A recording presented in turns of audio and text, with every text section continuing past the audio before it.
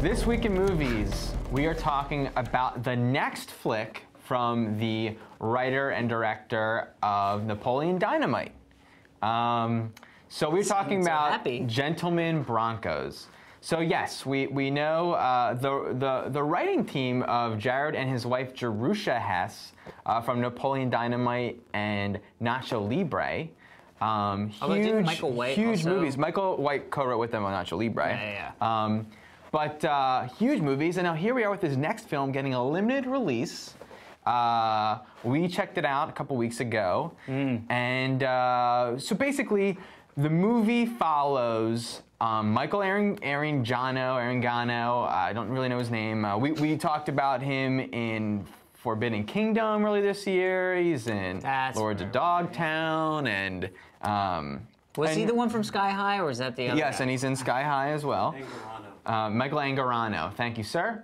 And he is a young, aspiring, geeky science fiction author, and he goes away to a weekend retreat writers thing where he gets to meet and be taught by his all-time favorite sci-fi. This is like pulp sci-fi writer. So it's the world. The movie opens on a lot of back writer. The movie opens on these covers from science fiction novels that you would just know these covers. You know, it's very, very John Carter of Mars or Flash Gordon, or when you're walking through the sci-fi section and you're seeing books not by Philip K. Dick or Terry Brooks, right? But these other guys. Paperbacks. That's good.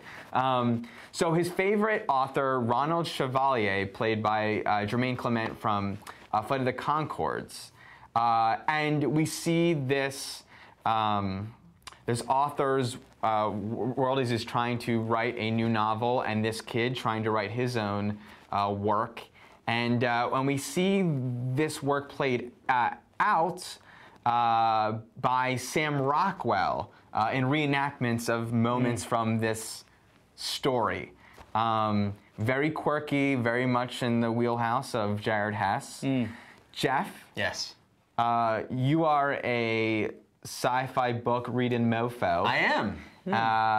A fan of Napoleon and Nacho? Very much. Both of them? Actually, I never saw Nacho, strangely enough. I never got around to it. Interesting. But I love Napoleon Dynamite, and I saw it before it had sort of generated all that momentum, and fell in love with it, and felt like, oh, it's just this little movie that I get to keep just for me, and then it became this huge phenomenon. Right. And I love this movie. I love the way these filmmakers populate their world with such wonderful misfits. They have such a unique worldview and such wonderful creations of these flawed characters, these idiosyncratic, interesting characters you don't find in any other kind of movie. And they do such a great job of creating the unexpected and taking you on a journey that is very, very funny. I laughed my butt off in this movie, but also not the predictable A, B, C of a lot of the comedies we've been talking about this year. The way this story is wrapped up, the way this story is fulfilled, I didn't see coming, and it felt very satisfying. Jermaine Clement, who I'm a huge fan of, is hilarious in this movie. He creates one of those characters that's going to be around forever, kind of like Napoleon Dynamite, that people are going to quote and laugh about just thinking about it rather than watching the movie. I thoroughly enjoyed the experience of watching this movie. Yeah, I totally agree. I actually didn't like Nacho. I was sort of a little disappointed, but I thought, you know, I sort of thought, well, this is, you know, you get your big budget, you get your star actors, and maybe they kind of falter a bit. But I feel like in this movie, it really kind of felt like the vibe of Napoleon, but it had your Sam Rockwells and Jermaine Clement. Yeah, he's not a huge guy, but he's bigger than anybody that was in Napoleon Dynamite before they were in Napoleon Dynamite. Right. So I loved it. I thought it was hysterical. I thought it was one of those movies that I am constantly quoting.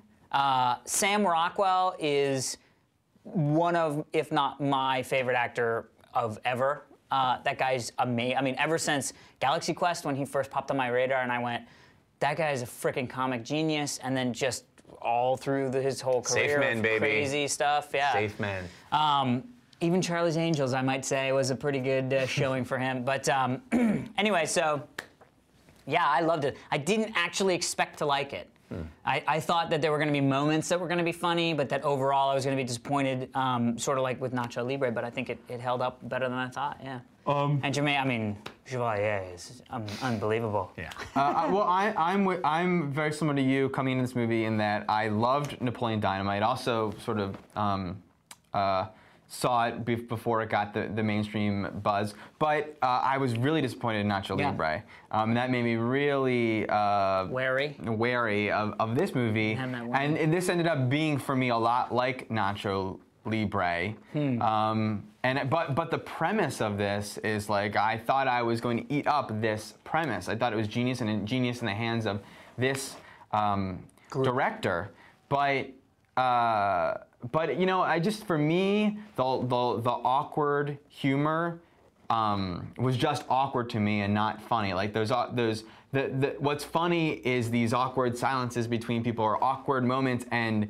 that just doesn't tickle my funny bone. It just actually is awkward. But also I always wish that like there's a lot of things that are really odd, and you know, you guys probably thought were really funny, but beyond, I wish that even if I didn't think it was funny, I would still think it's clever or smart. But it was just like he's riding a deer, you know. I wish that.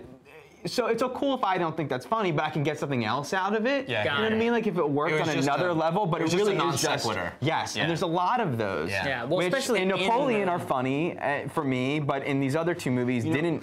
You mentioned when you pitched to me my love for science fiction writing and genre writing of all kinds, and I neglected to mention, I think they nail the bad writer personality extremely well. The way when he's reading his own stuff, the way he writes specifically is so that overwrought. You know, how he'll use words instead of said. You know, Elmore Leonard is famous for saying there's no other, you never need to use a word other than said when someone talks. And you know, he'll like they pontificate. They like, you know, even worse than that. And I can't remember any specific ones from the movie, but I think they nailed that so very well. And I enjoyed it. I'm with you.